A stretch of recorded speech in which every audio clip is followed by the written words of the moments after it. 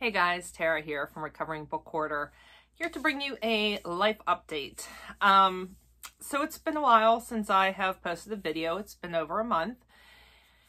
And some stuff has happened.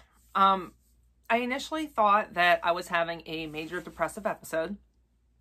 I was experiencing what's known as anhedonia, which means that things that normally bring you joy don't. And you just have no desire to do anything. And that's what I was dealing with. I had no energy. Things I normally love to do, reading included, I just had no desire to do. I literally just sat in my chair and was like obsessively watching anti-MLM videos and playing my solitaire game, Grand Harvest Solitaire, which I love, but that's all I was doing. I'd think about taping and I just could not get the energy to do it. The last video I taped, I actually did not post. I think it was my wrap up for October, maybe. Must have been it. October's wrap up. And it was a absolute disaster. I couldn't even edit it together to make it make cohesive sense. So, as it turns out, I was not having a depressive episode. I am actually a type 1 diabetic. So, gonna get into that a little bit. I used to weigh 300 pounds, and about 3 years ago, I decided to make some changes to try and get myself to be healthier. And I lost some weight with just like some diet change, and kind of watching what I ate. I had gotten a new position at work. I was really busy and I didn't have very much time to eat. So I lost about 20 to 25 pounds that way. And then I did Weight Watchers. And so I purposely lost about 20 pounds that way. Then I stopped doing Weight Watchers. Well, I should say I plateaued for a while because I wasn't doing anything. I was just staying where I was supposed to. Then I would say around December of last year, weight started coming off. Once the vid started, everyone was complaining about gaining weight and I was dropping weight. I was doing absolutely nothing to make that happen. Sometimes I would eat an insane amount just to see if it would continue to drop. And it seemed like the more I ate, and specifically the more sugar that I ate, the more weight that I was losing, which I wasn't complaining. People were noticing I was losing weight. There's a lot of conversations about it, but I knew it wasn't normal. And I think I told my husband for the first time around February or March, I was convinced I had cancer, just because it wasn't normal. Then I started having some other things happen. I was having heart palpitations. I would get really, really dizzy. And I think it was actually the heart palpitations that led me to making an appointment with a new PCP. I hadn't been to a PCP in 3 years. I now understand why you're supposed to see a PCP yearly and why you should get yearly blood work. I do see an endocrinologist regularly because I have Hashimoto's thyroiditis and hypothyroid and some thyroid nodules. So I was convinced that the thyroid nodules had turned into thyroid cancer. That was what I was convinced of. I had an MRI done because I was also having some issues with swallowing. Not an MRI, I'm sorry. I had an ultrasound done and it showed that there was no changes. My thyroid was absolutely the same. My thyroid blood work was fine. So, in the meantime, I also started having issues with my hand. The day after Labor Day, I had this intense hand pain. I could not figure out where it was coming from. Nothing hurt if I pressed on the outside. It was inside. It would get real hot. It was my left hand, so I didn't have to write, but I was having a really hard time doing other things, and it was getting progressively worse. Then I ended up with a bump right in the middle of my hand here. I couldn't figure out what was going on for that. So I made the PCP appointment, and then later that same week, I also had the hand appointment. Went to see the PCP, explained to him that hey, I was thrilled with just losing weight. Maybe my thyroid was working great.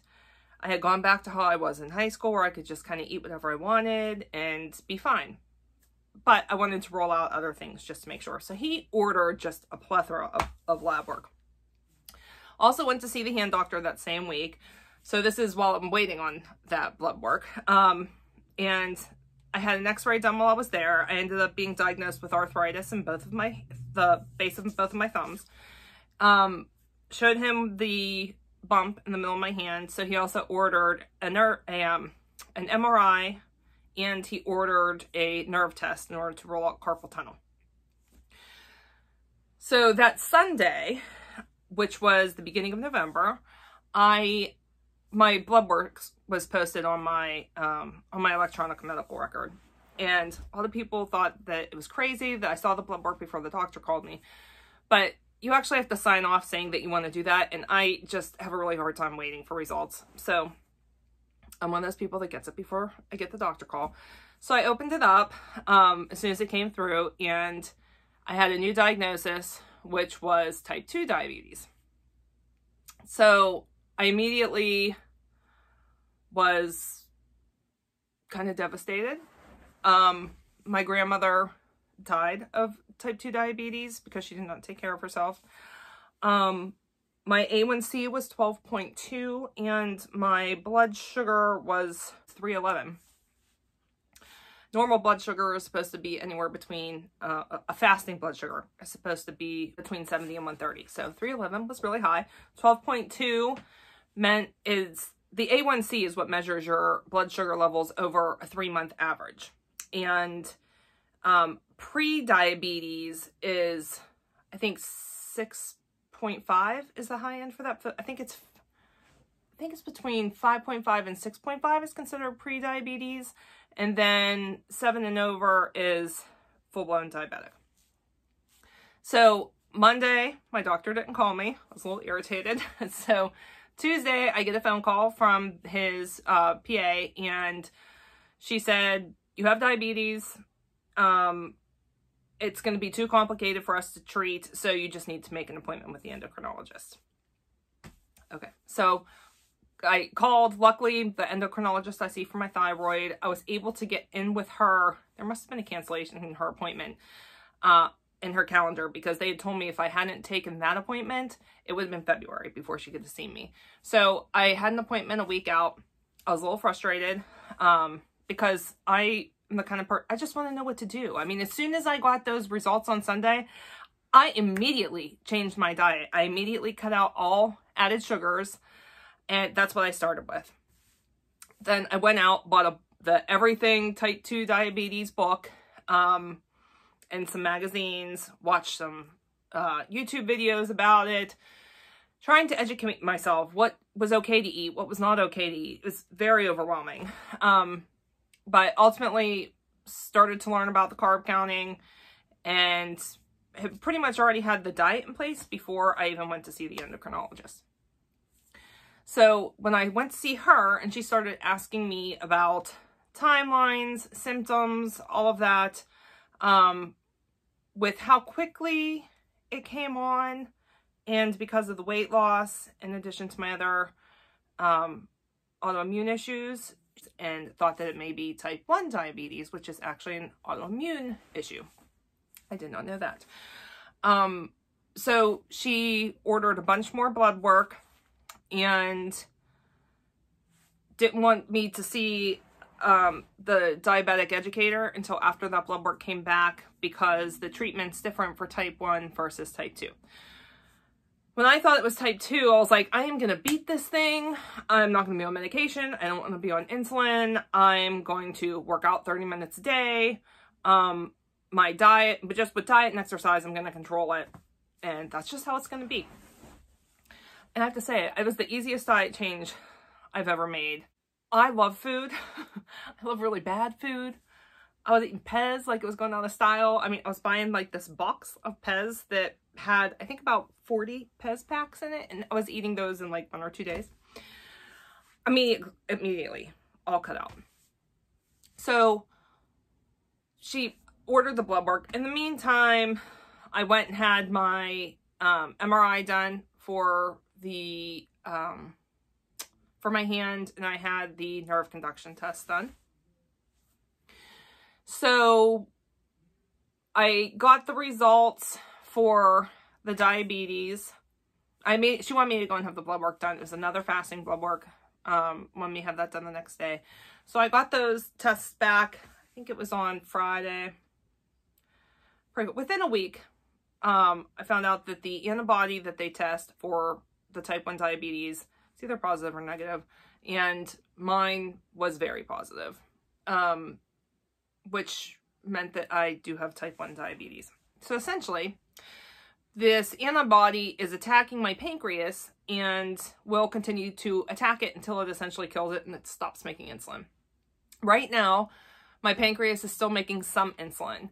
Because of that, I am right now able to do a long-acting insulin at night. I don't have to be on any medication yet. And I do not have to be on mealtime insulin yet. Once my pancreas is dead and it stops making the insulin, then I'll have to be on mealtime insulin as well. Started out at 12 units of insulin, had to increase to 16, and now I'm on 20 each evening. And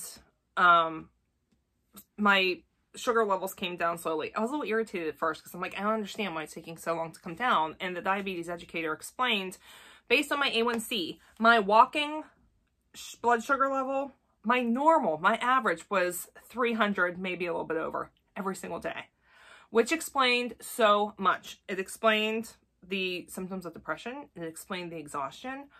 I had sores on my head that were like, they were always there, but sometimes they were worse than others.